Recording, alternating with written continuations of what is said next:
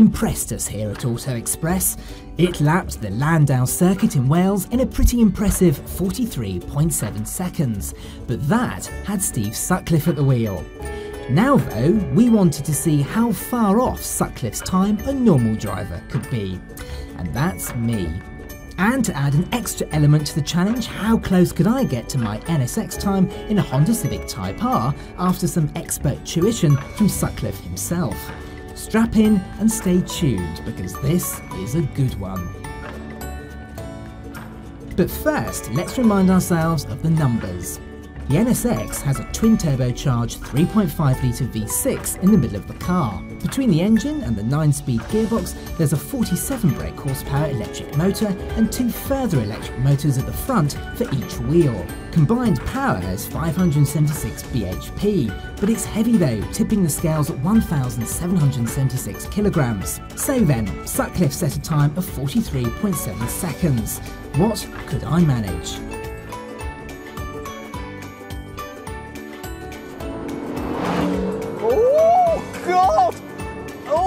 That's quicker than I thought it was going to be. And they're firing down the back straight, well over 110 miles an hour, hard on the brakes. Oh God, goodness me. Everything that was in my stomach is now in my mouth. And then just firing out of here. Oh gosh.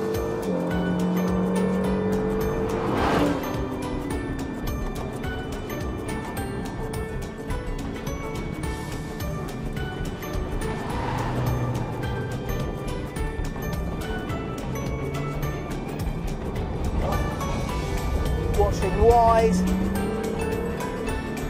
double the brakes, turn it in, and fire it out the back straight. Goodness me, this is quick. Hard, very hard on the brakes. Oh, my word.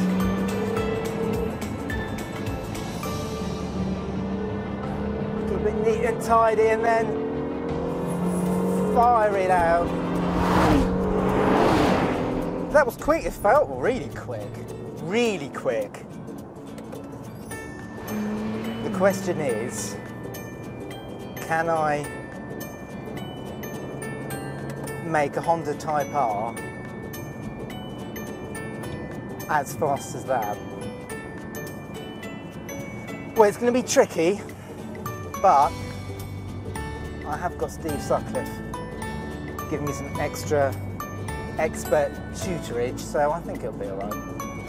So my time was 46.6, just 3 seconds slower than Sutcliffe. Not too bad, I thought.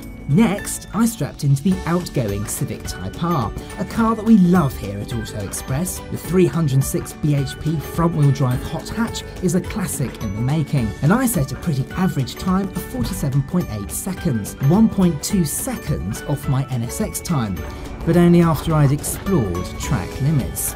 Could Sutcliffe help me shave off that time? Right, okay, so I've got to sort of get close to my NSX time, and you think that with a bit of tuition I'm going to be able to do that. I'm a little bit sceptical, I have to say, because I think I've got to the extent of my ability that I can't go any quicker. Well, all right. Are there any areas, we've got to get about you're 1.5 seconds off your NSX, yeah, aren't you, in this? So we've got to gain 1.5 seconds from somewhere, which is quite a lot to gain around this tiny little short back. Gosh, birds! That's a good start. Was that a raven? I don't know. Oh, I don't know. It was a big black bird. Is that supposed to be good luck or bad luck? Braking into this chicane, yes, I need to possibly brake later, and I think some of the corners right just before we come out onto the straight, I could probably be relying a little bit more on the diff at the front and powering through the corner a bit more. Really, the lap time around this tiny little short bit is the main bit where you will lose your time isn't actually in the quick stuff, although it feels like it. It's in the slow stuff. Because if you think about it, you're going that much slower through the slow stuff.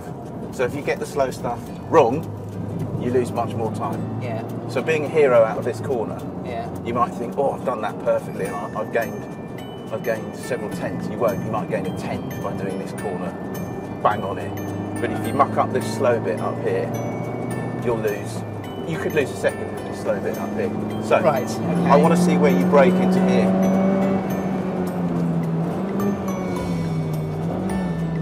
Yeah. You can definitely brake later into there. And monster this curve. That's it. So it's understeer there. Again, you need to use the diff there. So you need to modulate the throttle, but you need to keep the diff lit. Okay, right. Because that's what will ultimately kill the understeer. Brake. Yeah, that's about as late as I think we should be braking into it. Well, you need to brake like that into the next bit, into the next slow bit. Saved it though, it's alright. Right, don't brake until I say brake. Right, you haven't sworn yet. I must be not doing a good job. Brake. Oh my See, god! we still made it. That was perfect. Just, right, yes. keep your toe in because this is a good lap so far. Oh, nice little curve nudging. This is good. This is good. This is very good. Toe in. Right, it's all out now. Flat out.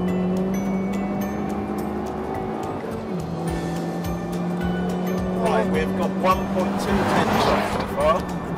We're almost there. We need 2 tenths. Oh, the back end's all over the place. Yeah, but that's because you're starting to put some heat into the rim. Oh, crikey! Crikey me! It's good, it's good. Trust me, don't brake until I say brake. Right. Brake. Oh fudge.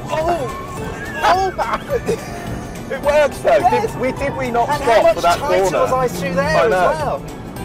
Oh, I turned into thirds. What have I done? No, it's good. It's good. It's got the torque. It's got the torque. As long as you commit through here. The front end on this car is amazing, If you isn't it? really light it up, Yeah. you're aggressive. The more aggressive you are, the better it is. Brake, please. Brake. Oh, can we stop now, please? We're going to end up at the end of Wales then, won't we? 1.3 tenths. 1.3 tenths. We've gained. We've gained 1.3 tenths. You're a tenth of the time you did in the NSX. A tenth? 1/10. And I'd like to get out now, please, if that's all right. I need to open up a window. 1/10 of your NSX time. 1/10. So let's just let that sink in a minute. 1/10 of 140 odd thousand pound